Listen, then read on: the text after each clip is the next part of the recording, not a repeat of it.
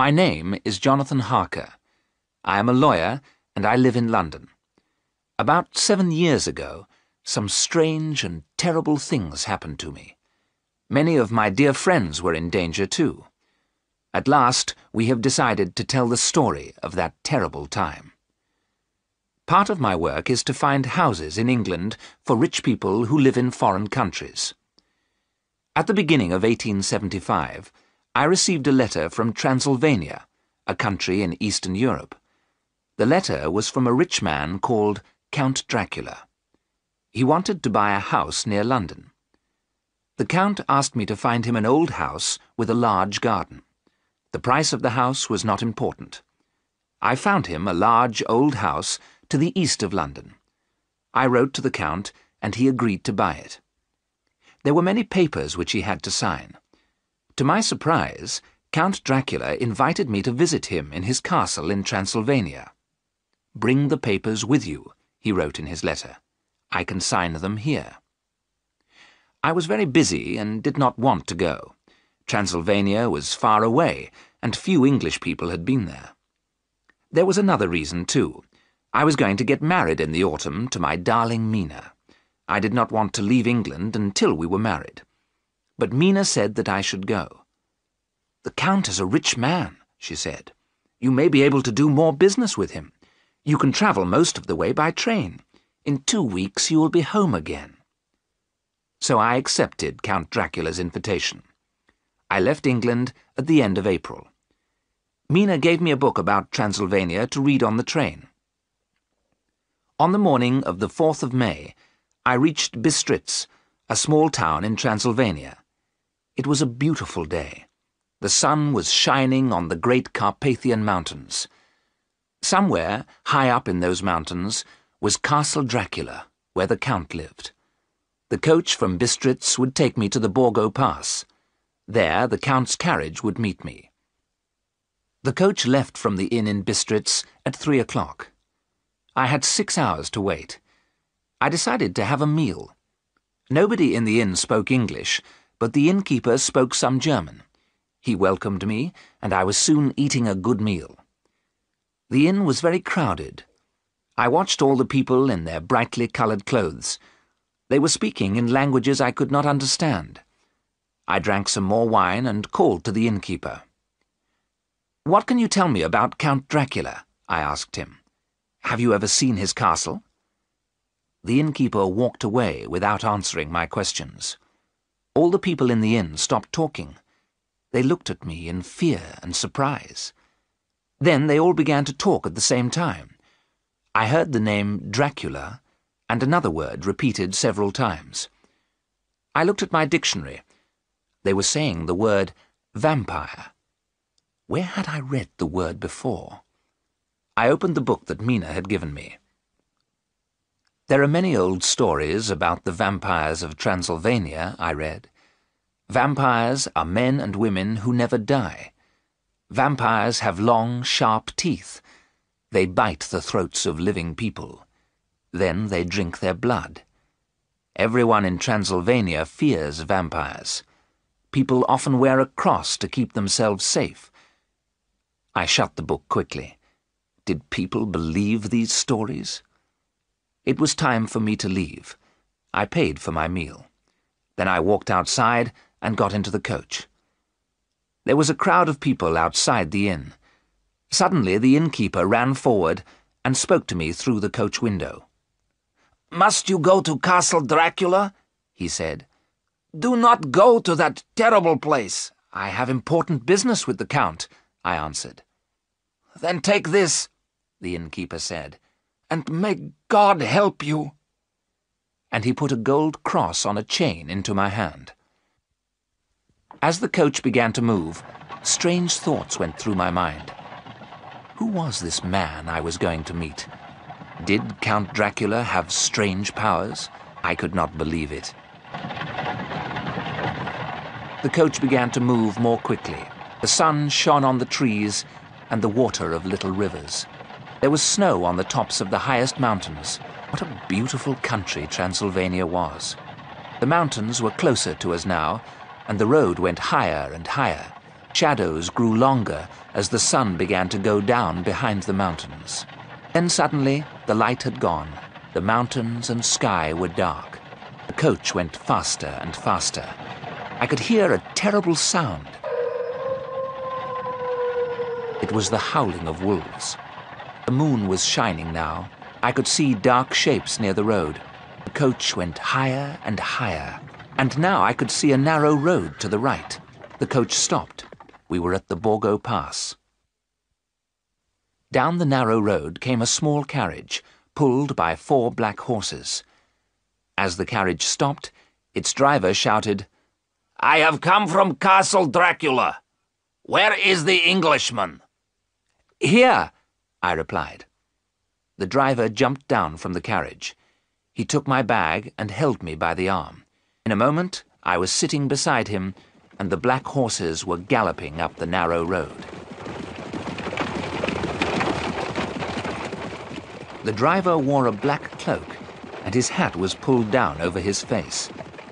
The mountains were high black walls on both sides of us. We were going so fast that I had to hold on to the carriage with both hands. Black clouds covered the moon. The carriage had no lights, and I could see nothing. Wolves howled all around us. The driver laughed. As the horses went faster, I closed my eyes in fear. Then suddenly, the journey was over. The driver pulled me down from the carriage. He threw my bag beside me. In a moment, the carriage and the driver had disappeared. I had arrived at Castle Dracula. I looked up at the high castle walls. There were no lights in any of the windows. In front of me was a great wooden door. As I stood there, I heard the door being unlocked. It opened slowly. A very tall old man was standing there. He held a lamp in his hand. His hair and face were white, and he was dressed in black. He held his lamp up high and said, "Welcome to my home. Enter Castle Dracula, Mr. Harker." As I stepped inside, Count Dracula took hold of my arm. He was terribly strong, and his hand was as cold as ice. The Count locked the door carefully and put the keys into his pocket. I followed him down long passages and up winding stairs. I walked like a man in a dream. At last the Count opened a door and led me into a room without windows. I could see 2 open doors. Through one door, I could see a bedroom. Through the other door, I could see food and drink on a table. "When you are ready, my dear friend," the Count said, "I shall be waiting for you." In a few minutes, I was sitting at the table. I was very hungry. The Count told me he had already eaten. Later, we sat together near the fire. The Count spoke good English, and he asked me many questions. I was tired, and I began to feel very ill. The castle was completely silent, but outside the wolves were howling. "Can you hear the children of the night?" the Count said quietly. "Listen to their music." Count Dracula's face was very close to mine. The fire made his eyes shine with a red light. There was an unpleasant smell in the room. I wondered what it was. The Count smiled. He had very red lips, and his teeth were long and sharp. "You are tired," he said. "It is time for you to sleep." That night, I had strange and terrible dreams. In my dreams, I heard the sound of wolves and strange laughter. When I woke up, it was late in the morning. There was fresh food in the other room, and a note from the Count on the table. "I have to leave you alone today," I read. "You can go anywhere in the castle, but some doors are locked. Do not try to open them. D." I saw no one all day, but I found the Count's library. It was full of books about England, and I spent the day reading them. I was still reading when Count Dracula returned in the evening. "These books are my good friends," he said. "They have taught me a lot about your country, and now I have you, Mr. Harker, to talk to." "You speak English well, Count," I said. The Count smiled and showed his sharp white teeth. "You must tell me about my new house," he said, "and you have papers for me to sign." I showed Count Dracula the maps and photographs I had brought with me. "The house is about 22 kilometres to the east of London," I told him. "It is large, and parts of it are very old." "Good," said the Count. "I have always lived in an old house. I could not live in a new one." "The gardens have a high wall around them," I went on. "This is a photograph of the chapel. It is the oldest part of the house." "So I shall be near the tombs of the dead," said Count Dracula quietly.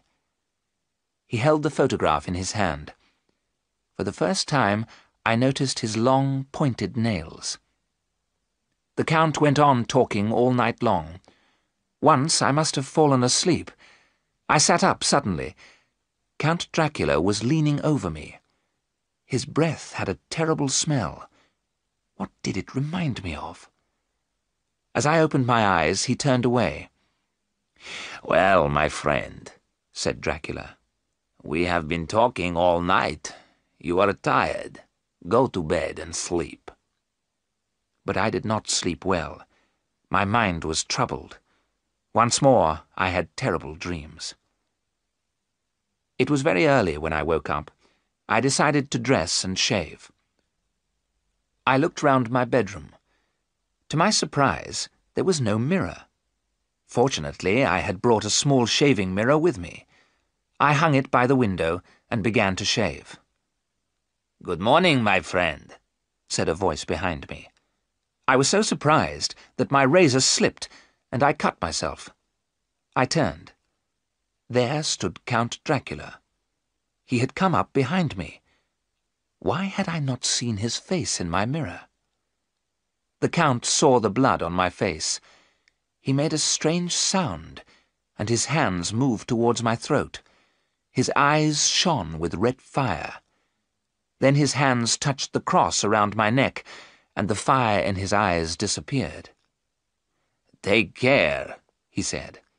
"It is dangerous to cut yourself in Castle Dracula, and this mirror is not needed here." As he spoke, he threw my mirror out of the open window. It broke on the stones far below. The Count turned and left the room. When I went to have my breakfast, he had gone. I was by myself once again. I was very restless. I spent the day looking round the castle. Wherever I went, I found locked doors. Some windows opened, but they were high up in the castle walls. The ground was hundreds of meters below. There was no way out of the castle. Except for Count Dracula, I was completely alone. Was I a prisoner in this strange and terrible place? Time passed slowly. I always saw the Count at night. During the day, I sat in the library reading a book. Sometimes I walked slowly through the long passages of the castle. The papers were signed, and I was ready to leave. But Count Dracula would not let me go. Every evening he asked me more questions about England. Every evening I asked to leave, but he always smiled and would not answer. I was full of fear. The Count had a strange power over me, which grew stronger every day. I could not think clearly. Would I ever escape from Castle Dracula? Then one day I found a room with an unlocked door. As soon as I went into the room, I felt very tired. I lay down on a couch opposite the window. When I opened my eyes, it was getting dark, but the air was full of golden dust. It slowly changed into the shapes of 3 young women. They were very beautiful. I felt afraid of them, and yet I wanted them to touch me. I wanted them to kiss me with their soft red lips. My body felt heavy. I could not move.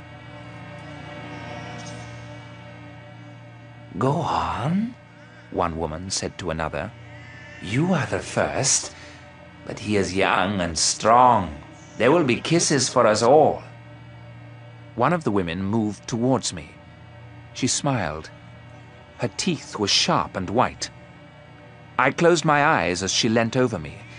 I felt her long hair on my face. She made a strange sound and licked her red lips. Her sharp teeth touched my throat. Now, I thought, now, kiss me, kiss me. There was a sudden shout. Count Dracula had come into the room and pulled the woman away from me. "Get back! He is mine! How dare you touch him!" he cried. "Oh, you are cruel," said the woman with a terrible laugh. "Have you never been in love?" "You know I have," the Count replied. "That is why you are here. Wait a little longer. You will have your chance." I must have fainted. When I woke again, I was in my own room. It was daylight. The sun was shining brightly. I could see the gold cross on the table where I had left it. It was now the 19th of May. I stayed near my room all day. When I saw the Count in the evening, it was difficult to hide my fear, but he smiled as usual and said, "My dear Mr. Harker, I am happy to have you as my guest, but I know you want to see your Mina again." The Count put some paper and 3 envelopes on the table. "The post in Transylvania is not good," he said. "But write what I tell you, and Mina will get your letters." He told me what to write. He made me put dates on the letters. The last letter was dated the 29th of June. What could I do? I was terribly afraid. I wrote down the Count's words. In the last letter, I told Mina that I had left the castle and was on my way home. I knew then that Count Dracula meant to kill me. But not yet. It was 6 weeks until the 29th of June. I had 6 more weeks to live. The days went by. I was Dracula's prisoner, and he... What was he? Would I ever know the truth about him? Then it was the 29th of June. That night, Count Dracula spoke to me. "My dear friend, you and I must part. Tomorrow I must go to England. Perhaps one day we shall meet again." What did he mean? I had to find out the truth. I decided to follow Dracula to his room. He went in and locked the door behind him. I heard a window open. I looked out of a window in the passage. I could see the window of the Count's room. As I watched, Dracula came out of the window and moved down the wall, head first. His black cloak looked like the wings of a huge bird. In the bright moonlight, I watched him move down the wall and out of sight. I had to think. I had to make a plan. I went back to my room and looked again at my book about Transylvania. Vampires always hunted and killed at night. Sometimes they became animals, but during the day, vampires lost their strange powers. I had never seen Count Dracula during the day. If I went to his room in daylight, perhaps he could not harm me. Perhaps I could take his keys and escape at last. All night, I waited by the window in the passage. At dawn, Count Dracula returned. When the sun was high in the sky, I climbed out of the window. I moved carefully down the wall and across to the Count's open window. There was nothing in the room except a great heap of golden coins. One door was locked, but the second one opened, and I went through it. A stone stairway went down and down to a long passage. I was in an old chapel. The stones in the floor had been taken away. There were great holes where the earth had been. The chapel was full of wooden boxes, 50 of them. Their lids had not been fixed on. Each box was full of earth. One box was covered, and I lifted the lid. There, on a heap of earth, lay Count Dracula.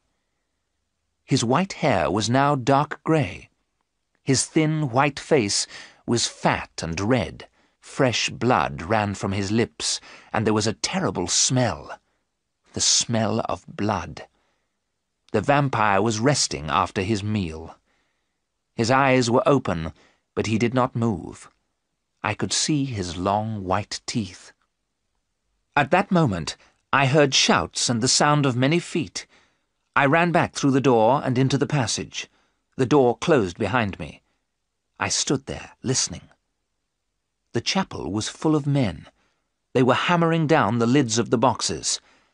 Then I heard them pulling the boxes along the ground. A door was shut and locked. Count Dracula was on his way to England, and I was locked inside his castle. I ran down the passage, up the stone stairs, and back to the Count's room. I put some of the gold coins in my pockets and ran to the open window. The ground was many meters below. With a prayer to God, I climbed out of the window and moved slowly down the wall. In England, Mina was waiting for Jonathan Harker to return. His letters to her from Castle Dracula had been short and strange. Mina was worried. Was Jonathan ill? Why did he not return to England? In the middle of July, Mina was invited to stay with her friend, Lucy West.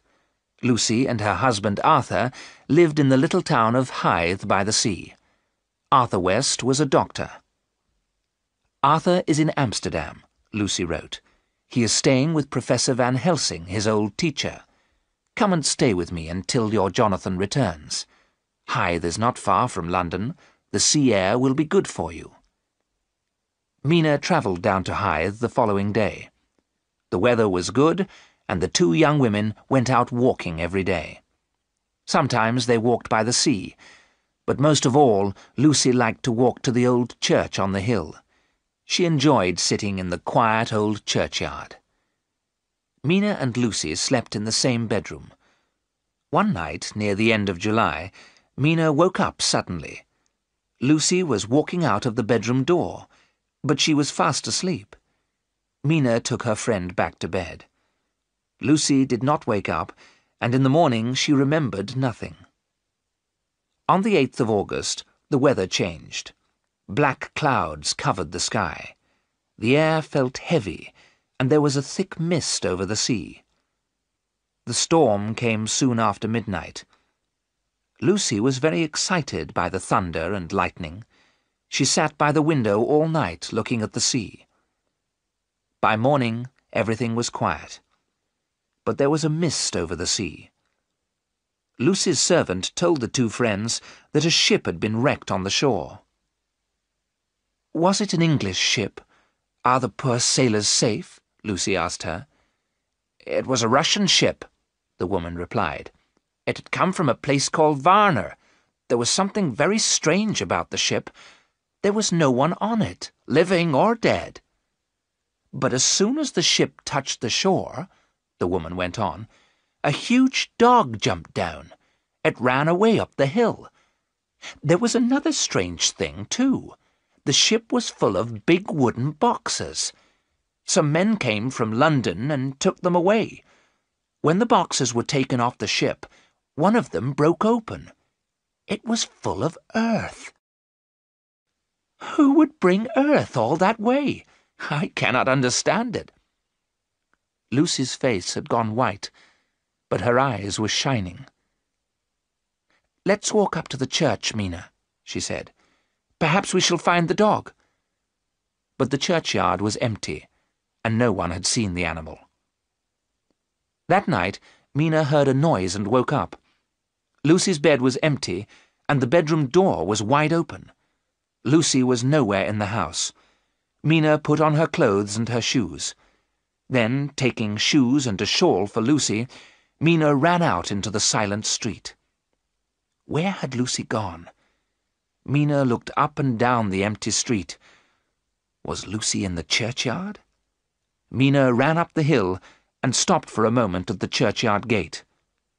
Yes, there was Lucy. Was there something moving behind her? Mina thought she saw a white face and 2 red eyes, but when she reached Lucy, her friend was alone.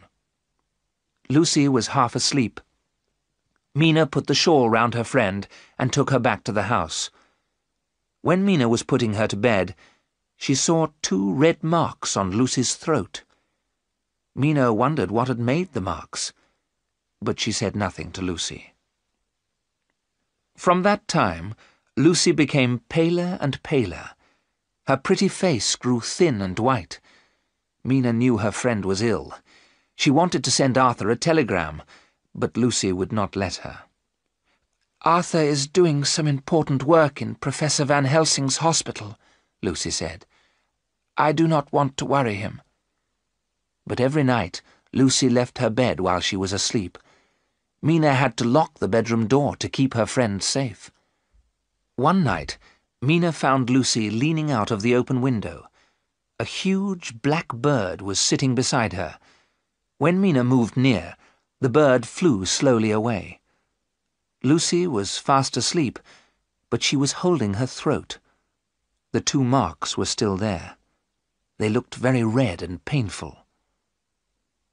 Then, on the 19th of August, Mina received a letter from a hospital in Budapest. "Oh, Lucy! Jonathan is safe!" Mina cried. "He has been very ill, but now he is asking for me. I do not want to leave you. You are not well, but I must go to Budapest." "Of course, my dear," Lucy said. "You must go to Budapest." Mina travelled by train to Budapest. It was a long journey. At last she was able to hold her dear Jonathan in her arms. How thin and pale he was. "Why didn't you tell me you were ill?" Mina asked. "What happened at Castle Dracula?" "I cannot talk about Castle Dracula now," Jonathan whispered. "Terrible things happened there. Was I ill or mad? I don't know. I can't tell you about it now. I will tell you all about it later." "Jonathan," Mina said, "forget what has happened.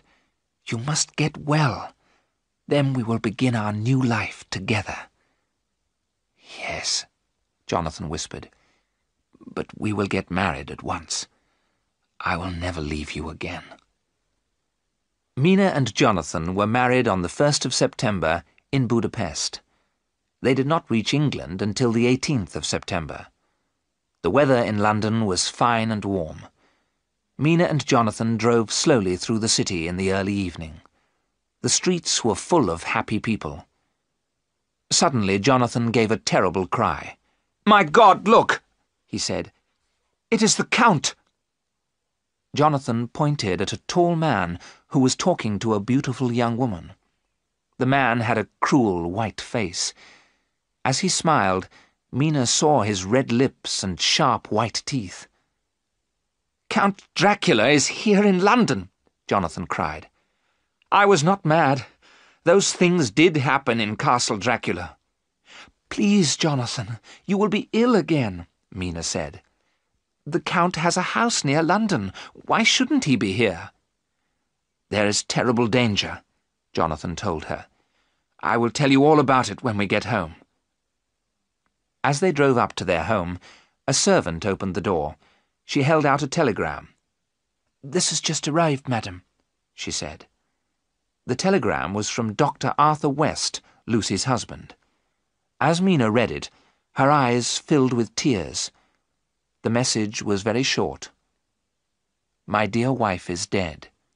She was buried yesterday. Arthur." "Lucy dead? I can't believe it," Jonathan said quietly. "How did it happen?" "Arthur must come and stay with us," Mina said. "I'll send him a telegram at once." That night, Jonathan told Mina all about Castle Dracula. He told her the terrible things that had happened there. And now Count Dracula was in England. What was he planning to do? When Arthur West arrived at the Harkers' home, He was dressed all in black. His face was pale and sad. The three friends had many things to talk about. After dinner, Mina spoke to him quietly. "Arthur, dear, Lucy's death has been a great shock to us both. Can you tell us how she died?" "I returned from Amsterdam about a week after you left Hythe," Arthur replied. "By that time Lucy was very ill. Her face was pale, and she was very thin. I examined her, but I could not find anything wrong." "Was Lucy still leaving her bed at night? Was she still walking in her sleep?" Mina asked. "Yes," Arthur said, "and she began to have strange dreams. She saw red eyes and golden dust moving in the air." "Golden dust," Jonathan repeated slowly. "Is the Count at work already? Go on, Arthur. I will tell you my story later." "The dreams worried me," Arthur went on. "I sent a telegram to Professor Van Helsing in Amsterdam. He came to Hythe immediately. When Van Helsing arrived, Lucy was too ill to get out of bed," Arthur told his friends. "Van Helsing examined her with great care. He told me that Lucy had lost a lot of blood. She needed a blood transfusion to save her life. I told the professor to take the blood from me." "Oh, God," Jonathan said quietly. "Were there any marks on Lucy's throat? Small red marks?" Arthur looked very surprised. "Yes, there were. How did you know?" he said. "The marks worried the professor very much." "Did the blood help Lucy?" Mina asked. "Yes, she looked better at once," Arthur replied, "and she had a quiet night. In the morning she was well and happy. Van Helsing visited her and brought lots of garlic plants." "Then the professor knew," Jonathan said quietly. "Knew what?" Arthur asked. "The garlic had a very strong smell, but Van Helsing put it all round our bedroom. Then he twisted some of the white flowers together and put them around Lucy's neck." "Why didn't the garlic keep Lucy safe?" Jonathan said. "I cannot understand it." Arthur told his friends the rest of the story. Van Helsing stayed in Hythe for a few days. Slowly, Lucy grew stronger. One night, Arthur went out to visit a sick child. Van Helsing was in the library reading. Lucy was sleeping in her room. The garlic flowers were round her neck, and she looked very beautiful. The bedroom window was shut. "I was away for several hours," Arthur went on. "It was morning when I returned, but the house was silent. I went into the library. Van Helsing was sleeping in the chair. I called his name, but he did not wake. Suddenly I was afraid. I ran upstairs and into our bedroom. The window was broken. There was glass all over the floor. Lucy lay on the bed with her eyes closed. She had pulled the garlic flowers away from her neck." Arthur stopped talking. There were tears in his eyes. After a few moments he went on. "I ran to get Van Helsing," Arthur said. "I called his name many times before he woke. Then he hurried with me to Lucy's bedroom. When Van Helsing saw Lucy, he told me she was dying. The marks on her throat had gone. Van Helsing said we must wake Lucy immediately. She must not die in her sleep. At that moment, Lucy opened her eyes. She looked at me and smiled. Then she spoke to me. Her voice was slow and strange. She told me a man had come to the window. He had called her again and again. She had opened the window and asked the man to come in. Lucy took hold of my hand. Her fingers were as cold as ice. Lucy asked me to kiss her. But as I leant over, Van Helsing pulled me away. Then Lucy's face became angry. Her eyes were cruel. She was ugly. Arthur covered his face with his hands. "It was terrible," he said. "She did not look like Lucy at all." Poor Lucy, Mina said, and she held Arthur's hand. Did the poor girl die peacefully? Yes, thank God, Arthur replied. When she opened her eyes, she was beautiful again. But Van Helsing would not let me kiss her lips, so I kissed her hand and her long black hair. Then she died. Dear Lucy is at peace now. Is she at peace? Jonathan said slowly. Has the professor gone back to Amsterdam? Yes, he has, Arthur replied. But he said he would return if anything happened to Lucy. I did not understand him. Lucy is dead.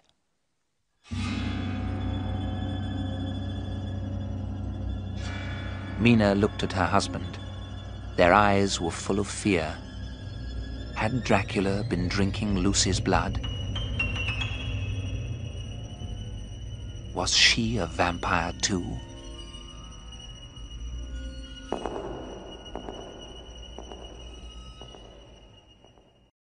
After a few days, Arthur West returned to his lonely house in Hythe. Jonathan and Mina did not say anything to Arthur about their fears, but they read the newspaper carefully every day. Then one morning, Jonathan saw these words: "The beautiful lady of Hythe." The young mothers of Hythe are very afraid. Something very strange is happening in this little town by the sea.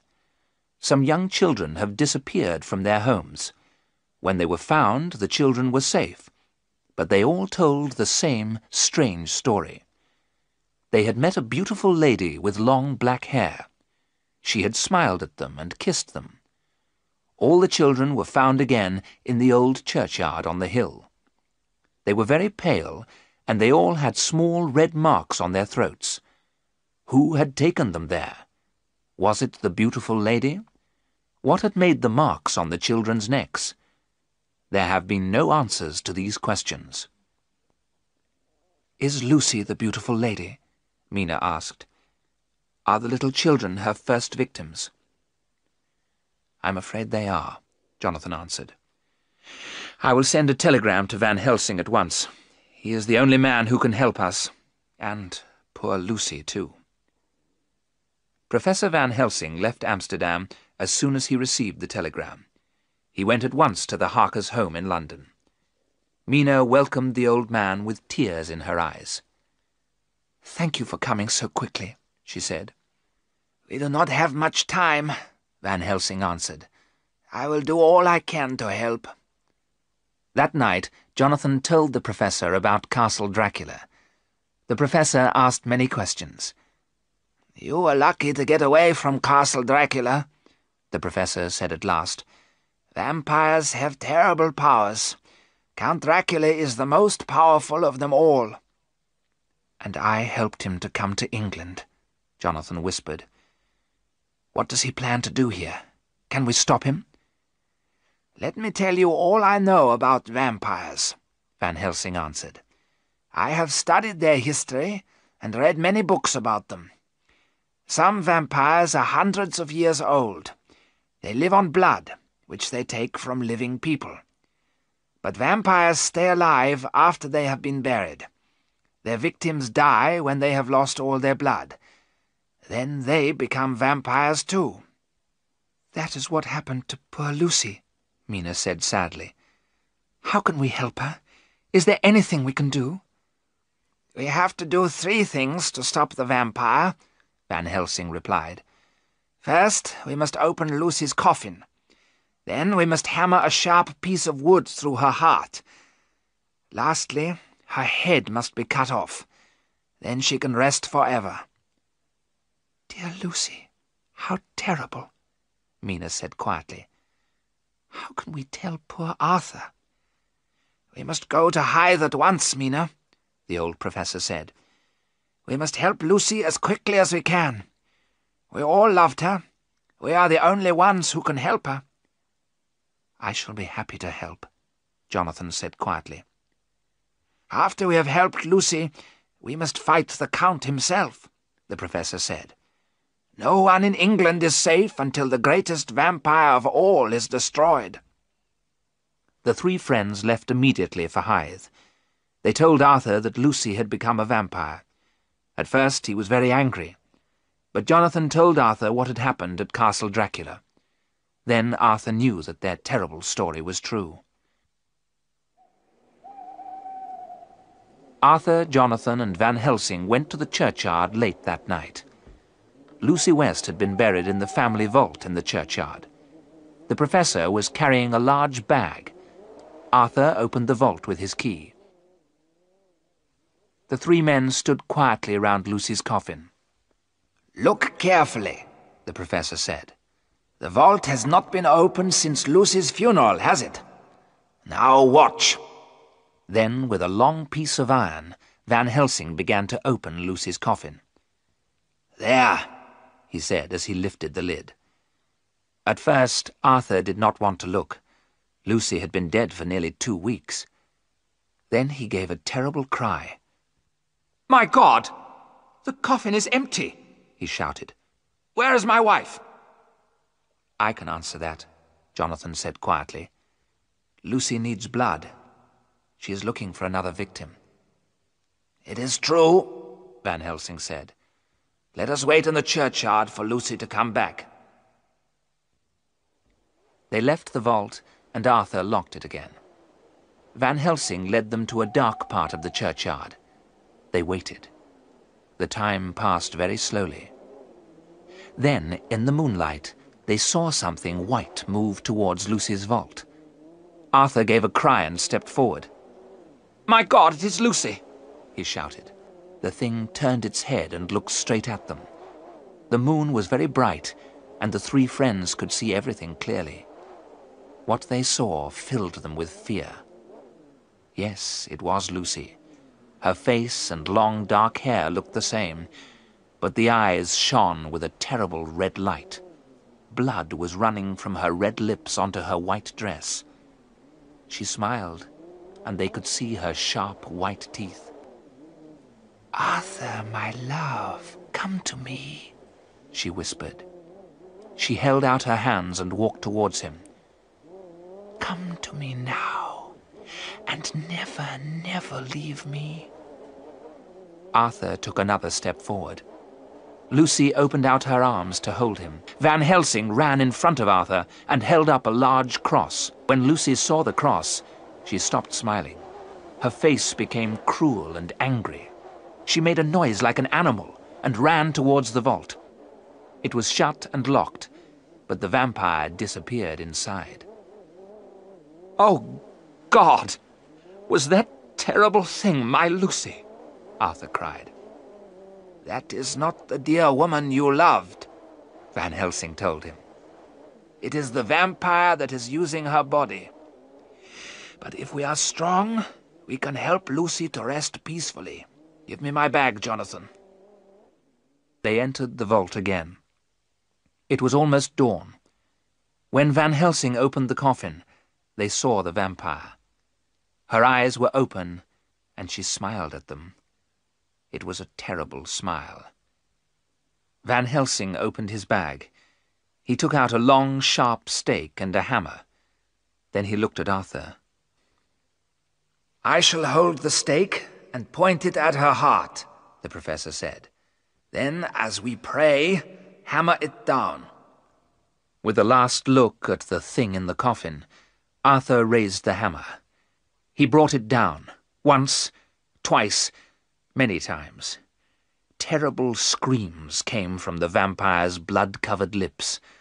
The white dress became red as the stake went into Lucy's body. They all prayed.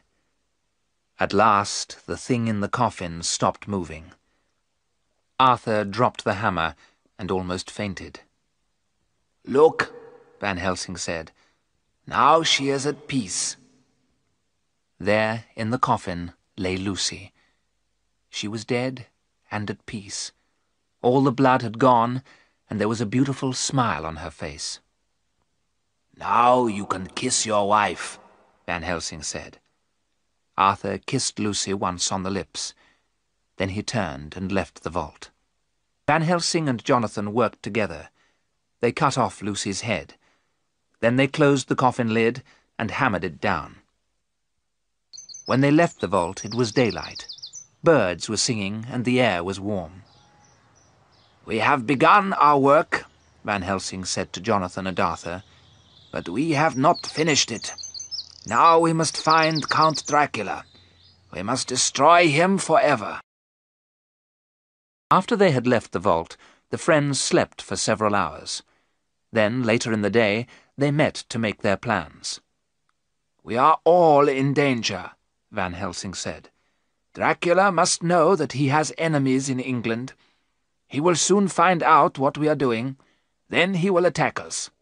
"Why don't we attack him first?" Arthur cried. "We must go to his house together.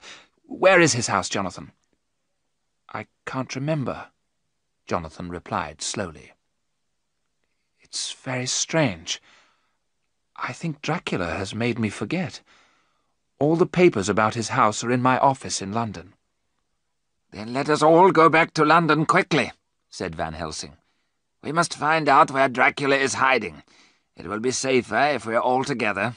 The vampire is very powerful." They went to London, and Jonathan hurried to his office. But he could not find the papers. They had all been taken. He returned home at once. He told the others what had happened. "Dracula has taken the papers," Van Helsing said. "He knows he is in danger. He knows we are his enemies. But vampires have no power during daylight. In daylight, Dracula rests in one of the boxes from Transylvania.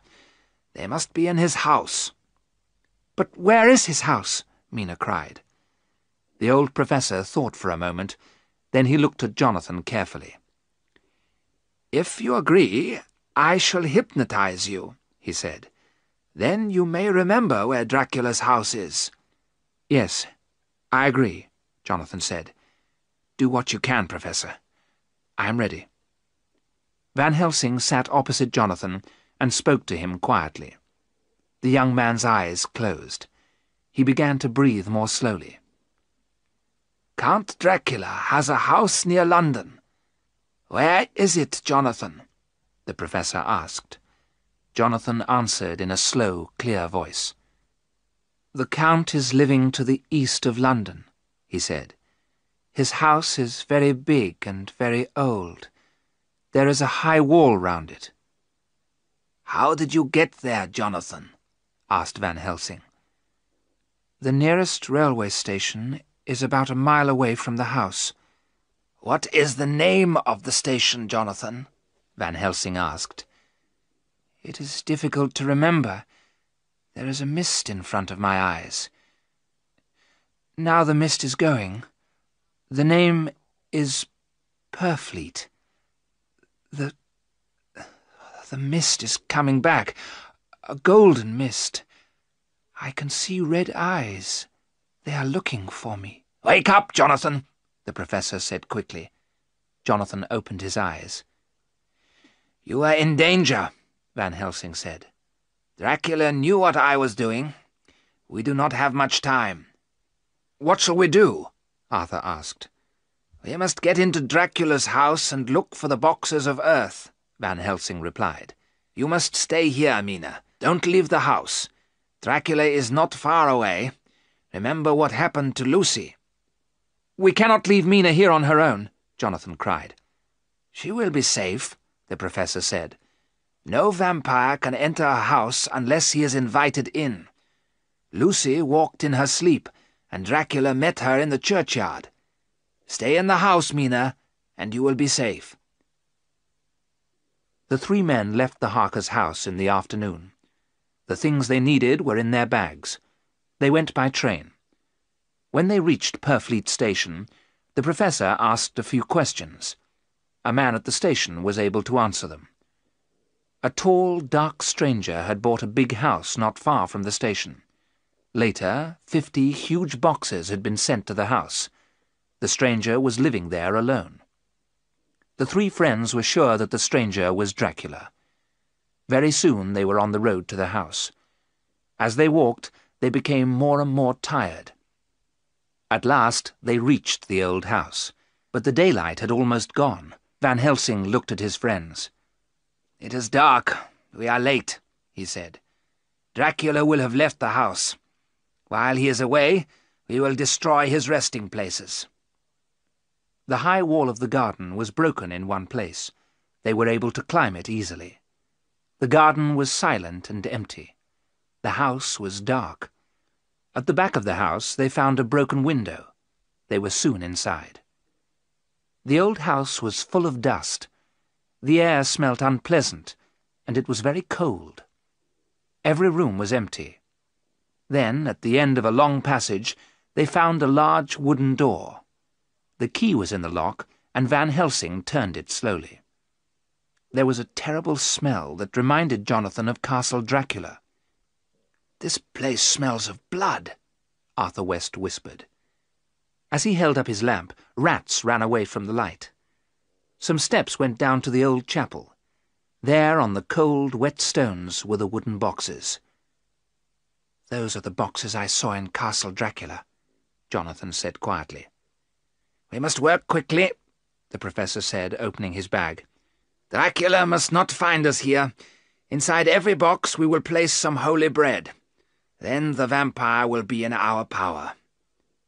The men worked for many hours. One by one the boxes were opened. Then holy bread was placed on the earth inside. The lids were hammered down. The two young men worked together. Old Van Helsing stood by the open door at the top of the steps. He held a cross in his hand. Jonathan and Arthur had one more box to open. Suddenly Van Helsing gave a cry. "The Count! The Count!" he shouted down to them. "The vampire is coming back! We have no more time! Leave the last box and follow me!" One box was left unopened. Jonathan and Arthur ran up the stone steps and after the professor. As they reached the broken window, they heard a terrible cry. They turned quickly. Count Dracula was coming towards them. His face was white and angry. His eyes shone with red fire. When the vampire saw Jonathan, he jumped at him like a wild animal. But Van Helsing stood in front of Jonathan and held up his cross. Dracula stepped back. "You cannot stop me," he cried out. "I am Dracula. I have lived and fought my enemies for hundreds of years. I have fought armies. How can 3 men stop me now?" Suddenly the house was full of strange mist. The 3 friends got out of the window and ran across the garden. They found the broken part of the wall and climbed over. In the road, the air was clear. The moonlight shone on the men's white faces. "Come," said Van Helsing. "We must get back to Mina. She may be in danger." The 3 friends hurried to the little station. They caught a train to London. When they reached Jonathan's house, it was quiet. Jonathan unlocked the front door, and the 3 men went upstairs to their own bedrooms. Jonathan opened his door quietly, and then he gave a terrible cry. His friends ran into the room after him. The bedroom window was wide open, and moonlight was shining into the room. Mina was on the balcony, and a dark shape was leaning over her. It was Count Dracula. One of his hands held the back of Mina's neck, the other held down her hands. But the vampire was not drinking Mina's blood. No, it was more terrible than that. Dracula was holding Mina's face to a long cut on his chest. He was making her drink his blood. The vampire turned his head. His eyes burned with a terrible red light. Blood was dripping from his red lips and long white teeth. The vampire had already taken his meal of blood. Dracula gave a cry of anger, but Van Helsing was ready for him. The old doctor held his cross up high. A cloud covered the moon. It was suddenly dark. When the moonlight shone again, Dracula had gone. A little golden dust moved over the balcony. Poor Mina was almost mad with fear. When she saw Jonathan, she began to cry and cry. Van Helsing carried Mina back to the bed. Then he washed the blood from her face and neck. "My dear Mina," the old man said, "you are safe now. Can you tell us what happened?" "Oh, Jonathan, why did you leave me?" Mina cried. I thought you were safe, Jonathan answered as he held his wife's hands. I was asleep, Mina said. I was dreaming. I saw a cloud of golden dust. I saw eyes burning with red fire. Something woke me. It was the sound of a child crying.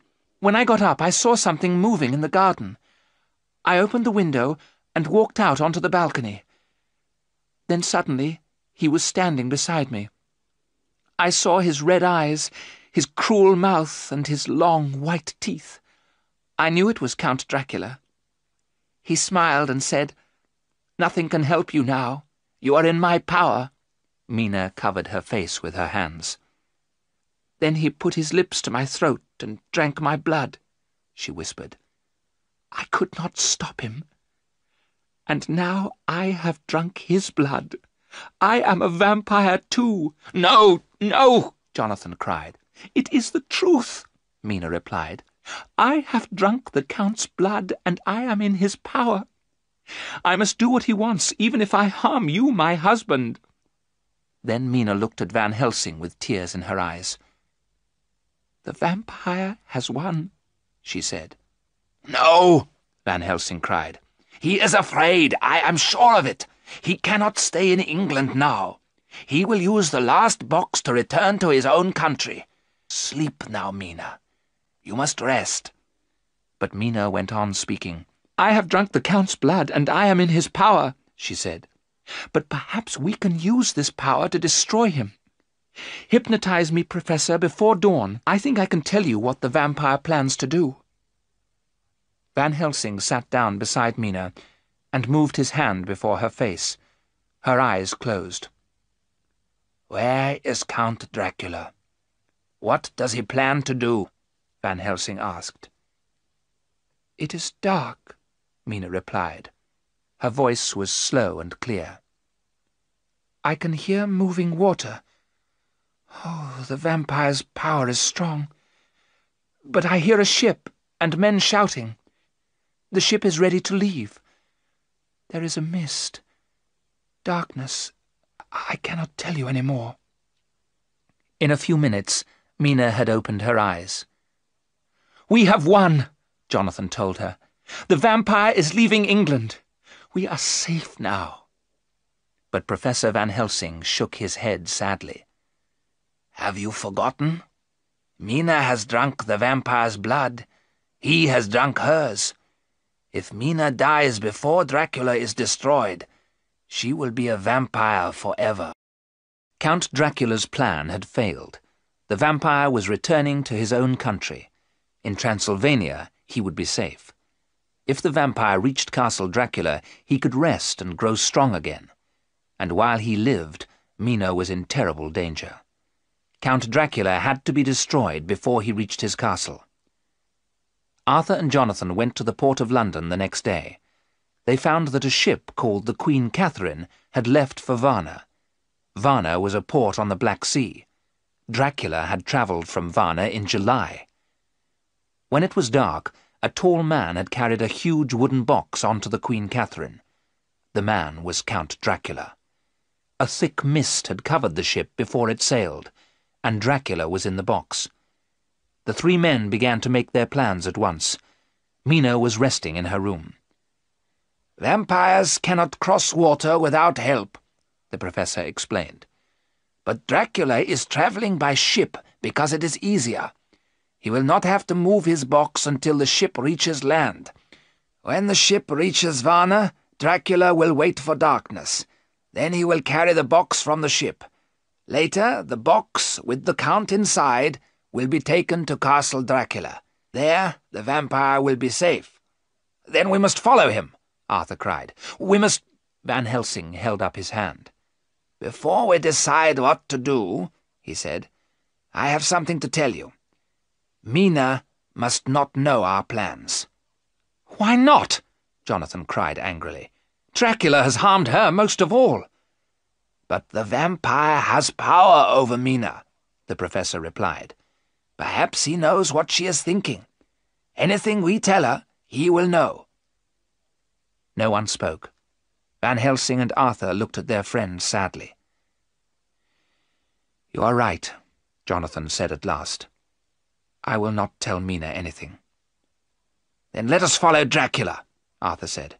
"I have money. We could hire a small, fast ship and—" "No, we must follow Dracula by land," Van Helsing replied. "He will make the ship go quickly. But the ship will take 2 weeks to reach Varna. By land, we can get there in a few days." "So we shall be waiting for him when he reaches Varna," Jonathan said. "No, not you, Jonathan," Van Helsing said. "You must stay here and look after Mina." As he spoke, the door opened. Mina stood there. Her face was pale. "No one will stay here to look after me," she said. "I am going with you." "You will be in great danger if you come with us," the professor said. "The nearer you are to Dracula—" "I know the danger, Professor," Mina replied. "If Dracula calls me to him, I shall have to go. But you can hypnotize me. Then I can tell you where the Count is." The professor smiled. "You are right, dear Mina," he said. Mina held Jonathan's hand and looked at her friends. "Every day Dracula has more power over me," Mina said. "If his power becomes too strong, you must kill me." At last the 3 men agreed. "Thank you," Mina said quietly. "Remember, if I become a vampire, I shall be your enemy too." In the 2nd week of October, the 4 friends began their journey across Europe. They took the fastest trains, and in a few days they were in Varna. Professor Van Helsing hypnotized Mina every day. He hypnotized her before dawn and before darkness came. Dracula's power was not as strong then. Mina always said the same words. "Everything is dark. I can hear the wind. I hear the sound of moving water." So the friends knew that Dracula had not left the ship. They stayed in Varna waiting for news. More than a week passed. Every day Arthur went to the port. He asked if the Queen Catherine had arrived. Then, at last, news came. When Arthur told the others, his face was white.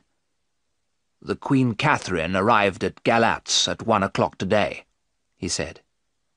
"My God, what shall we do?" Jonathan cried. "Where is Galatz?" Mina looked at her map. "Galatz is a port on the river Danube," she said. "It is more than 200 kilometers away." "We must get a ship," Arthur said. But Jonathan did not agree. "I think we should go by train," he said. "What will Dracula do?" Mina asked slowly. "Will he go to Castle Dracula by water or by land? It is nearly sunset," she went on. "Professor, hypnotize me. I shall tell you what I can." Van Helsing did as Mina asked. At first she could not answer his questions, but at last she spoke. "I hear the sound of water. The water is moving fast. I hear birds singing. It is dark, dark. I cannot tell you any more. His power is too strong." The friends took 2 days to reach Galatz. They were nearer to Dracula now. Mina was pale and ill. Sometimes she could not answer Van Helsing's questions. The professor took Mina to a hotel to rest. Arthur and Jonathan tried to get news of Dracula. They soon returned. Dracula's box was on a fast boat. The vampire was travelling up the river Seruth. The river Seruth went high up into the Carpathian Mountains. Castle Dracula was 20 kilometers from the river. "We must stop Dracula before he reaches the castle," Van Helsing told them. "In his tomb, the vampire will be safe, and then Mina will be in his power forever."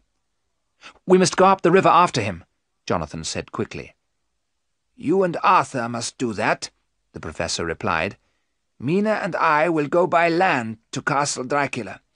We will get there before the vampire. I will put holy bread in Dracula's tomb." On the 23rd of October, Mina and Van Helsing went by train to Veresti. At Veresti, the professor bought a small carriage and 4 fast horses. It was winter, and it was very cold. Wolves were near, and they howled day and night. Professor Van Helsing hypnotized Mina every day. She always said the same words. "It is dark. It is dark. I can hear fast-moving water." Mina slept all day, and Van Helsing could not wake her. But as soon as night came, she woke up. The professor was afraid. Mina was pale and thin. Her face was changing. She was becoming more and more like a vampire. Would Mina die before Dracula could be destroyed? When they crossed the high mountains, snow was falling. At Bistritz, Van Helsing bought new horses. They reached the Borgo Pass early in the afternoon. On the right was the narrow road to Castle Dracula. The tall mountains were covered with snow. The strong wind moved the snow in the air. The howling wolves were closer now. Had Dracula sent them? The old professor was not afraid. He drove up the narrow road until it was dark. That night, Mina was very excited. Her eyes shone brightly, but she would not eat. Every day Dracula's power was stronger. The professor had made a fire. He took some of the holy bread and broke it into pieces. Then he placed the pieces in a circle on the ground around Mina. Mina was watching Van Helsing carefully. She did not move. Her face went white. "Come closer to the fire," the professor said. Mina stood up, walked a few steps, and stopped. She could not move out of the circle. Van Helsing covered Mina and himself with thick cloaks.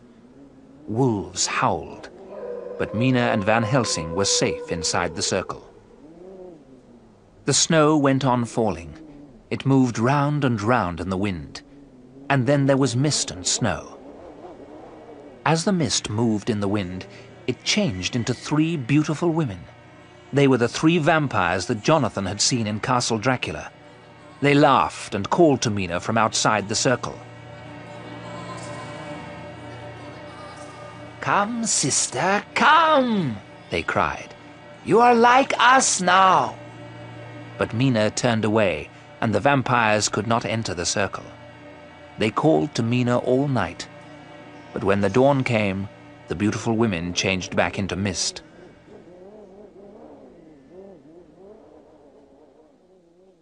Mina slept. In the morning, the 4 horses were dead. Van Helsing made the fire as big as he could. He left Mina sleeping inside the circle. Then the old professor started to walk up the narrow road to Castle Dracula. The snow was very deep, and the wind blew into the professor's face. His bag was heavy.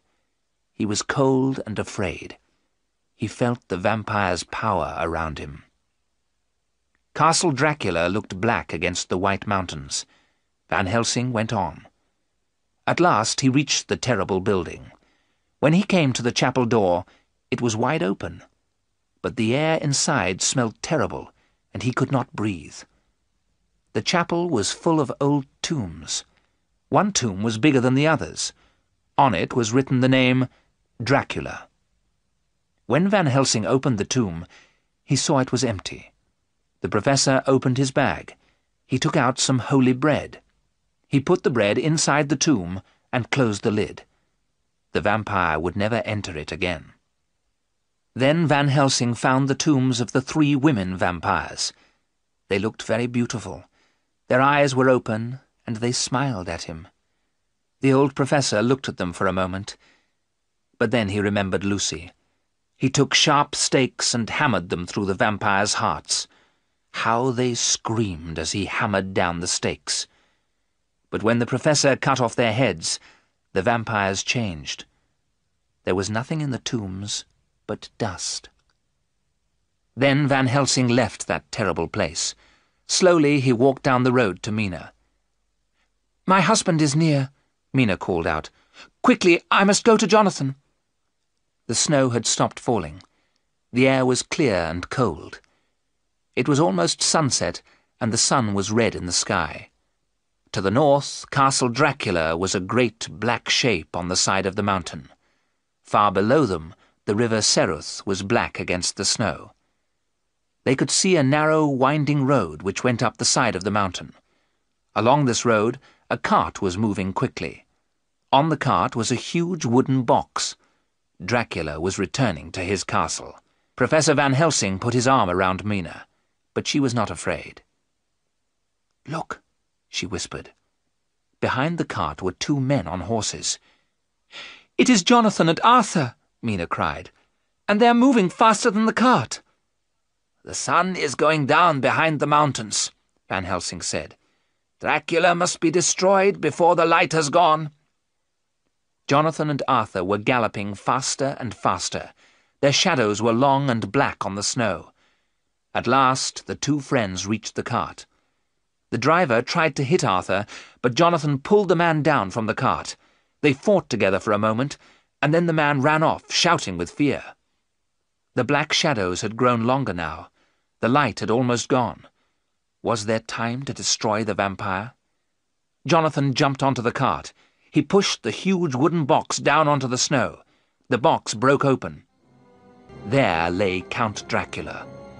The last light of the sun shone onto the Count's cruel face. Jonathan's long, sharp stake was above Dracula's heart. As the stake went through the vampire's body, Dracula gave a terrible cry. Then Arthur's knife cut through the vampire's throat.